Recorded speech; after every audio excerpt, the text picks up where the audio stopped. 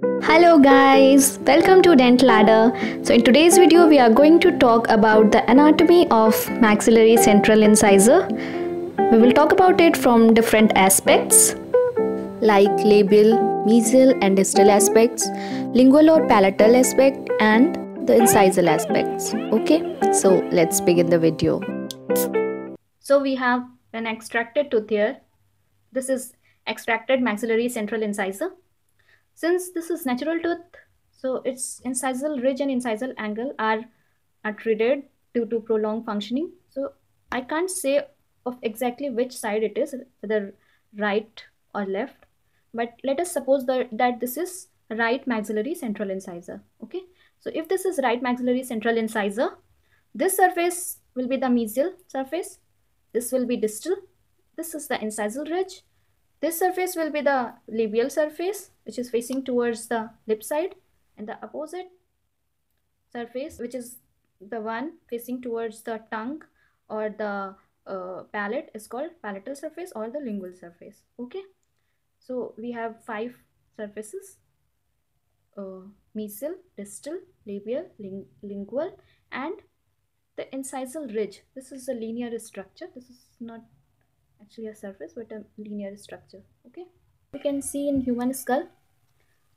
we know that this is the suture which is called sagittal suture.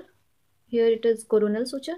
So the imaginary plane passing through the sagittal suture, it determines the midline of the human facial skeleton. So if this is the midline, the surface of the tooth facing towards the midline is called mesial surface, and that on the opposite side is called the distal surface. The side or the surface which is facing the opposite tooth is called incisal ridge. This surface which is towards the, if suppose there is labial mucosa, so the surface facing towards the lip is called labial surface, and opposite, the inward side, that means here, is called lingual. Okay, so we will talk about the anatomy from all this aspect. Okay, talking about the dimension of the tooth. So the dimension given in book is based on the average value. This natural tooth may differ in the dimension. According to book, is the crown length is 10.5 mm, root length is 13 mm. Okay, the mesiodistal diameter. Mesiodistal diameter is, I told you, if this is mesial surface, this is distal surface, so this diameter is called mesiodistal diameter. At the incisal edge is 8.5 mm, towards the cervix is 7 mm. Okay, so you must remember these dimensions. Okay, now talking about the anatomy. This, I told you, this is the labial aspect. So if we talk about the crown, you can see the geometry of the crown is trapezoidal. If I draw the geometry like this, so the crown is something like this, and we know that trapezoid is like this. So you can see that the crown of maxillary central incisor is trapezoidal in geometry, with the shorter side towards the cervical portion, towards the cervix, and the longer side is towards the incisal surface or the incisal ridge. Okay, now if we can divide the tooth or the crown of the tooth into 3 halves, the 1/3 portion towards the incisal aspect is called incisal third. The 1/3 portion towards the cervical area or the cervical side is called cervical third, and in the middle it is middle third portion of the crown. The cervical third of the crown is curved when we look at the crown from labial aspect. So it is curved in the cervical third, but it is flat in the middle and incisal third. You can see. Can you appreciate this? This is flat in this area and curved in this portion. Okay. Also, we know that this angle is known as the if this surface is distal incisal angle, and this angle is mesio-incisal angle. the mesioincisal angle of the maxillary central incisor is sharper in comparison to the distoincisal angle, although this is not very clear in this tooth, as I told you that this is attraded. Okay, one more feature is the cervical line. The cervical line is convex towards the root. You can see it is convex towards the root. Now, there is a characteristic feature of maxillary central incisor, which is the presence of mamelons. What are mamelons? We know that all the tooth develops from developmental lobes. So similarly, maxillary central incisor develops from 3 lobes. So the extension of the lobe is seen as protuberances like this in young tooth, young permanent maxillary central incisor, which is known as mamelons. Mamelons.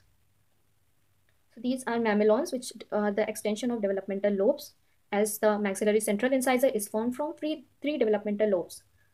There may be seen some developmental lines between adjacent lobes of maxillary central incisor. These mamelons are not seen in adult tooth because due to prolonged functioning, these gets obliterated. Okay. See, this tooth is not of young person, so mamelons cannot be seen, while the incisal ridge is straight or linear in structure.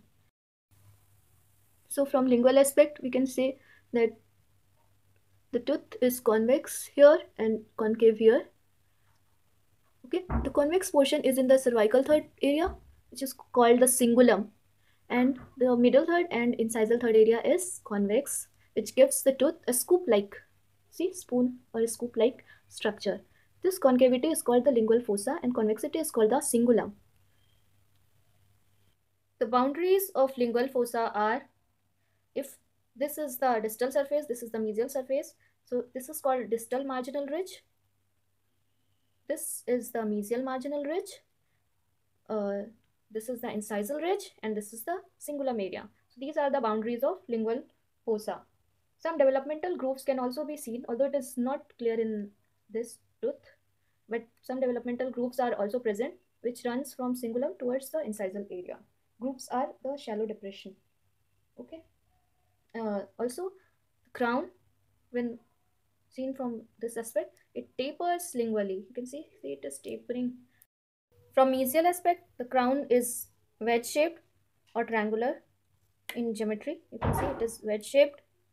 Similarly, from distal aspect, only the difference is the cervical line is more convex at the at mesial aspect than at distal aspect. See, this line is convex towards the crown at mesial and distal aspect, and it is concave towards the crown from labial aspect.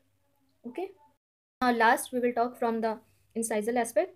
We can see, if we talk about the geometry from incisal aspect, it is triangular with the base towards the labial side, apex towards the lingual side, and these are the two sides of triangle.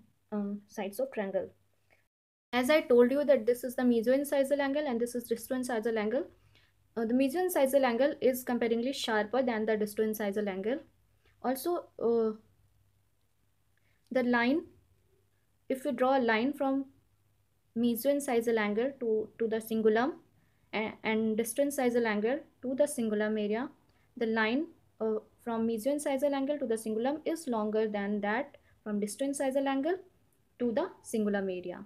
So this was all about the maxillary central incisor crown part. And root, there's nothing much to tell in root. As I told you, the dimension is 13 mm. It is conical in shape, and if we take a cross section of the root, it is triangular in shape. It has blunt apex. The apex is not sharp, it is blunt. Okay, that's it. So it was all about maxillary central incisor. Hope you liked the video. Please support my work by sharing my videos and don't forget to subscribe the channel. Thank you. Bye bye.